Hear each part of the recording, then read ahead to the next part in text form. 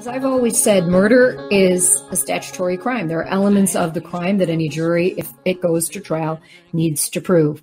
Roshini Rajkumar with you. We're back on Real Talk with Roshini. We're also live on Facebook, live on Twitter, so you can watch us with my next guest. And he is a special guest. I previewed him a little bit in the first hour of the show. We're talking about the events of May 25th that not only changed Minneapolis and Minnesota, but really changed the nation and the world and has after effects that live on. But I am always someone who tries to go by the book, and the book is the Constitution. And when it comes to the Constitution, we're thinking about the law and what's right. And when the law is misapplied to one, that sets a bad precedent that it could be misapplied to many. And that includes you, me, our loved ones, our parents, our children. So it's really important that any crime, any high profile case gets done according to the law. And to get into that, my guest is George Parry. He's a former federal prosecutor out of Philadelphia, retired from that world now. He also used to run Philadelphia's office against police brutality and misconduct. That was in the late 70s and first part of the 80s. So he knows a lot. And George, welcome to Real Talk with Roshini. Thanks for joining us today. Well, thank you. It's nice to be with you. You know a lot about the law. You've tried a lot of cases from the prosecutorial side. You're now a writer. You do some writing for the American Spectator, for other journals. And I happened to receive your article, didn't know who you were before that day a few weeks ago, from a federal prosecutor in North Dakota who sent this to me. He knows I'm a radio host, and said, "What do you think about this? What are you hearing?" And I read that article and I thought, I've got to get a hold of you. And then we talked. Give us your quick overview of your assessment of the George Floyd case, both the charges and that ME's report. Excuse me. Well, my overall assessment is this. Officer Chauvin has been charged with second-degree murder, and the other three officers have been charged with aiding and abetting that second-degree murder, which means the prosecution must prove beyond a reasonable doubt that the defendants acted with the intention of harming Mr. Floyd and causing his death. And if you start with the simple facts of the case, in order to accept this murder theory by the prosecution, you would have to accept that these police officers, against their own self-interest, in broad daylight, before civilian witnesses who had cell phone cameras, and those same officers were wearing body cameras that were recording their every move and everything that they, everything that they said, that under those circumstances, they nevertheless sadistically and slowly murdered George Floyd. It makes no sense. You would have to be stark raving mad to engage in that kind of conduct in front of witnesses and knowing that the event is being recorded. And not only does the prosecution have to prove that they intended to kill George Floyd, while they allegedly were then in the act of doing that, they twice summoned medical help to come render aid to their purported victim. Nobody does that. That absolutely negatives any notion of intent to cause harm. So that's just the beginning. That's the complete illogical construct that the prosecution has boxed itself into. But when you get into the autopsy findings and the toxicology findings, that's where the prosecution case just totally falls apart. And how so, George? Yes. Well, number one, the autopsy determined that there were no life-threatening injuries inflicted on George Floyd. And that includes no life-threatening injuries or serious injuries to his neck or larynx. And that, I have to say, that is the crux of this. People see that knee on the neck. In fact, it was the first video we saw, even though in the timeline of events that night, that didn't happen first. It happened later. But that's the first video people have seen around the world. And that is what it seems in the public narrative everyone wants to convict Derek Chauvin on, George. Yeah, and in fact, there's plenty of video evidence before this encounter gets to that stage. And what's so striking about it is in the video that nobody has seen until just recently, when the prosecution finally released it, is that from the police officer body cams. Yeah, that before George Floyd was on the ground being held down by the police, and with Officer Chauvin kneeling on the side of his neck. And by the way, that neck restraint by Officer Chauvin is taught to the Minneapolis Police Department. It's part of their training materials, and I cite those materials in my articles. Not only is that a fact, which also negatives criminal intent, Mr. Floyd, while he was still upright and mobile, began shouting, "I can't breathe, I can't breathe." He shouted that 7 times while the police were trying to get him all the way into. And that's before anyone was kneeling on his neck or leaning on his back or anything. He was shouting, "I can't breathe, I can't breathe." Why was he shouting that? Well, now we know from the autopsy report, excuse me, we know from the autopsy report that his lungs were filled with edema, which is a frothy, fluid, bubbly buildup. His lungs weighed 3 times their normal weight. Why did they weigh 3 times their normal weight? Because they were filled with fluid. And why were they filled with fluid? Because based on the toxicology screen that was performed, they determined that Mr. Floyd had 11 nanograms of fentanyl, a very dangerous and powerful drug. He had 11 nanograms of fentanyl per milliliter of blood. And the medical examiner, in reviewing that finding with the prosecutors on May 31, 2020, that is 2 days after the officers had been charged criminally. And let me point, excuse me, I'm having a little problem here. These police officers were charged criminally before anyone had seen the toxicology results. And is that unusual in your work as a prosecutor? Absolutely unusual. And the toxicology report is central to the whole case. This is an incompetent prosecution. This is an incompetent performance by the authorities. Look, I investigated for 5 years. I ran a unit in the Philadelphia District Attorney's Office where we investigated and prosecuted the use of deadly force by police officers. We did hundreds of these investigations. And in no instance did we ever make a decision either to prosecute or not prosecute until we had all of the relevant evidence in hand. And the prosecutors didn't do that in this case. They went ahead and they charged these officers before they knew the results of the toxicology. So now, 2 days after they've charged the police officers, the toxicology report comes in from the NMS labs, which is here in suburban Philadelphia. And let me read to you from a memorandum executed by one of the assistant prosecutors of a meeting, an online meeting with the medical examiner. The medical examiner here in Minneapolis. Yes, right. The chief medical examiner, and this is at 7:30 p.m. on May 31, 2020.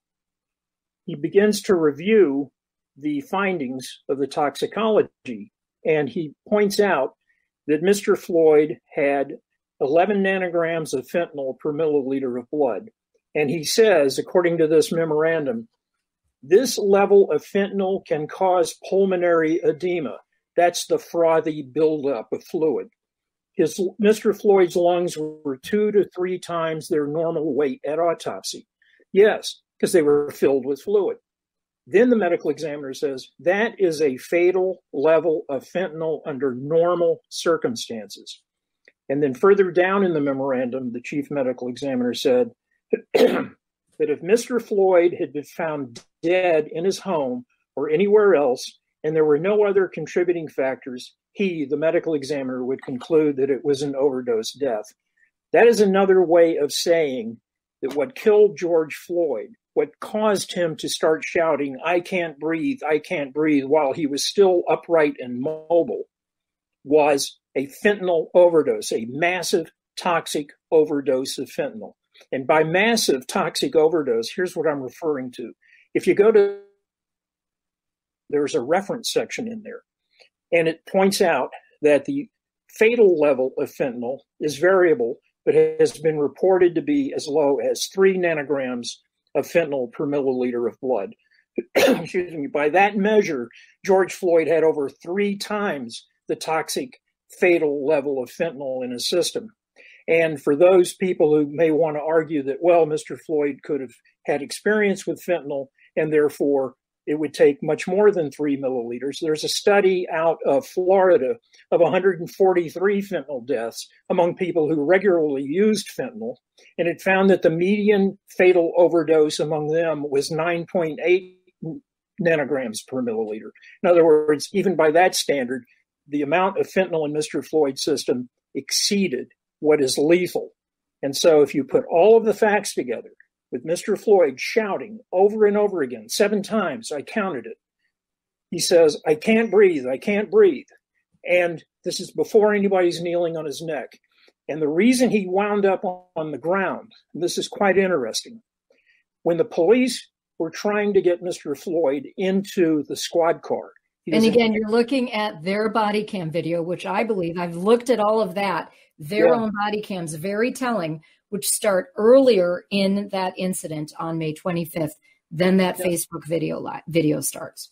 Yeah, and if you look at how they handled this is what really struck me, was when they're trying to get Mr. Floyd into the squad car, just have him sit in the back of the squad car so they can conduct their investigation. He's shouting out, I'm claustrophobic, don't put me in there, I'll die in there, man. Don't leave me alone. And what do the police do?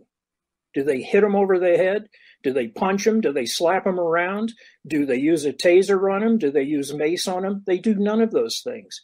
Instead, they're saying, hey, if you're, basically you're claustrophobic, we'll roll the window down on the car. We'll turn on the air conditioning. I mean, they were being extraordinarily considerate given the fact that this guy was jumping all around and being non-compliant. And instead of using brute physical force on him in the forms of hitting or striking or anything like that, all they did was pushed and pulled in trying to get him into the car. And then he gets into a verbal loop where he says, I want to lay down. I want to lay down. I'm going to go down. I'm going to go down. And so at this point, he might be delirious. I'm talking with George Parry. He's a former federal prosecutor out of Philadelphia. He really has no connection to Minnesota, but he started studying the George Floyd case and does not believe any of the officers should be charged with anything. He studied all of the video. He wrote an article. He does a lot of writing. One of those articles in the American Spectator, not only did I read, but well before that, filmmaker Fleming Fannery read it, contacted you, and inspired his new documentary. Fleming made the documentary Murder One, among other movies, a while back. I spoke with Fleming this morning, and he shared with me how he was just so captivated by your article, he needed to reach out to you. He was originally going to do a documentary interviewing, once he knew he's doing this documentary inspired by your article, interviewing the different attorneys, interviewing Lieutenant Bob Kroll. Instead, he was so moved by your ability to describe this in a very succinct way that you became the narrator in this documentary that's coming out in the coming weeks. So I wanted to give people that vantage point as to one of the many reasons I wanted to talk with George Parry today. So this is an exclusive. You are listening to George Parry for the first time on airwaves. You will see him in this documentary, and Mr. Fleming Flannery told me this morning they have not talked about this documentary with anyone yet. So this is truly a WCCO radio exclusive. Before we have to let you go, though, I want to let you know, George, I talked with Earl Gray on Friday. He is the defense attorney, as you know, for Thomas Lane. And Earl Gray says there's new video that he just saw from an incident with George Floyd a year, almost to the date, prior to this year's incident. 2 officers, it was in another city, I believe Chicago, and similar kind of thing. He was pulled over, suspected of a drug deal. They found drugs on him. They found money on him. They took him out of the car. He started crying for his mama. A lot of the same things Earl Gray told me that were what he did when he was originally pulled over in this case. He also says in that incident, George Floyd swallowed some pills. The officers got him to the hospital. They indeed pumped pills at the hospital out of George Floyd's stomach. So all of those things in that video, Earl Grey is now fighting to get into the evidence for the case against his client, Thomas Lane. He hopes to get those charges dropped. Why don't we get into why you believe these charges should be dropped? I mean, you've said it just doesn't line up with the facts, but what I hope people can understand, I'm a licensed attorney myself, there are elements of a crime that need to be proved by the prosecution. In second degree and third degree murder charges, do you find any of those elements, and I realize they're different, a little different by state, but essentially the same across the country, do you find any of those elements by the actions of those four officers? No, I mean, it all comes down to the cause of death. Those officers did not cause Mr. Floyd's death, period. I mean, everybody talks about, well, you know, they knelt on his neck. Officer Chauvin knelt on his neck for 8.5 minutes while the man's saying, "I can't breathe," and he's calling out for his mother. and then Mr. Floyd becomes unconscious, and he's no longer moving around. What you were watching is a man dying from a drug overdose. And the police officers who had first called for an ambulance when Mr. Floyd hit his head inside the squad car, they saw that he was deteriorating while he was on the ground. He wound up on the ground because he kept saying he wanted to lay down.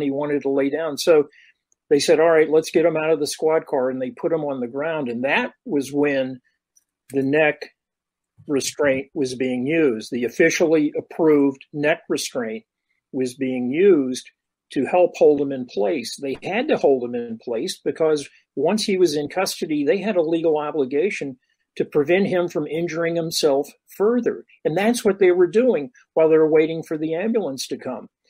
So while they're doing this, they're noticing that he's continuing to deteriorate. So what do? They place another call for an ambulance to step it up, to get there sooner. And as soon as the ambulance gets there, the officers jump up, they load him on a gurney, and Officer Lane gets on board the ambulance and does chest compressions on Mr. Floyd all the way to the hospital. The point here is there's no evidence of criminal intent. So that's the biggest problem they've got. But I shouldn't say the biggest, because they got an equally big problem. The cause of death was a drug overdose. And a close second to that is, because of the drug overdose, he may have died from excited delirium because he exhibited all of the classic symptoms of excited delirium, his extreme agitation. And then they found at autopsy, he had severe coronary artery disease. He had a history of hypertension. He was expressing this ideation that he was going to die. I mean, he started saying that over and over again. All of that is classic for excited delirium. And in fact, what the officers were trying to do was to follow their training on how to deal with someone who may go into excited delirium. Why? Because excited delirium, which is now very prevalent on our streets because of widespread drug abuse, because the drug abuse is part of the excited delirium syndrome, it's very dangerous because it leads to sudden onset cardiac arrhythmia. And in fact, the medical examiner stated that he found that Mr. Floyd had died from cardiac arrhythmia or cardiac arrest, cardiopulmonary arrest. And then he cites something about subdual by police, neck compression, and so forth. So, George Parry, I need to ask you this before we let you go.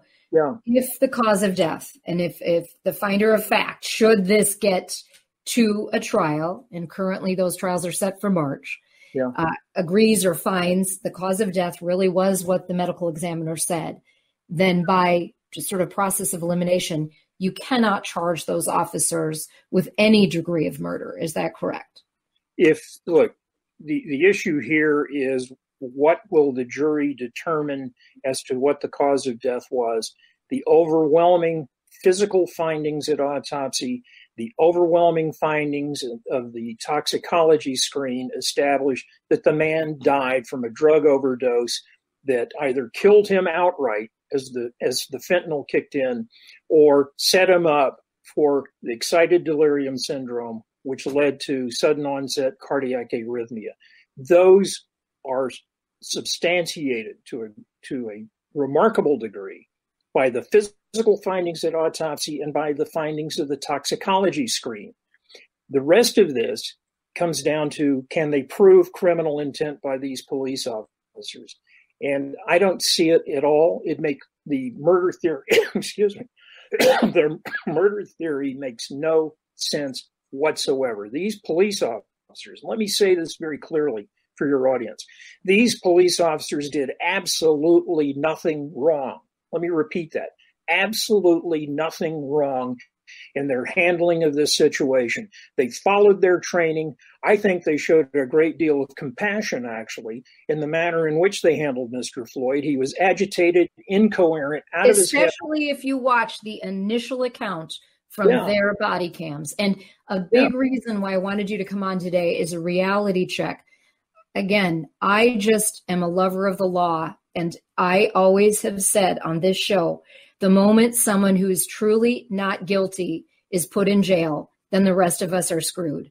The Constitution is meant to protect the innocent. And if indeed these officers are, which as I assess that body cam video, I do not find any kind of intent to kill. And after George Parry today, thank you, sir, for explaining this, because you come at this, and why I'm having you on is you have no horse in this race. You come of it as a lover of the law and the Constitution. You can hear more from George Parry in the new documentary that's coming out, The Death of George Floyd. And coincidentally, just 2 days ago, or just 1 day ago, the intersection at 38th in Chicago was named for George Floyd. So now it is the George Parry Floyd Jr. intersection. That's what it is called. It was dedicated on the 19th. And we will, as the days and months go on, see how this all plays out. Thank you so much, George Parry, for joining us. And the filmmaker has agreed to come on in the coming weeks as that documentary comes out. But I really appreciate your time. People can read George Parry, more of George Parry, and the article that inspired both me and this documentarian to reach out to George Parry at theamericanspectator.com. Thank you so much, sir. Really appreciate your time. Okay, thank you.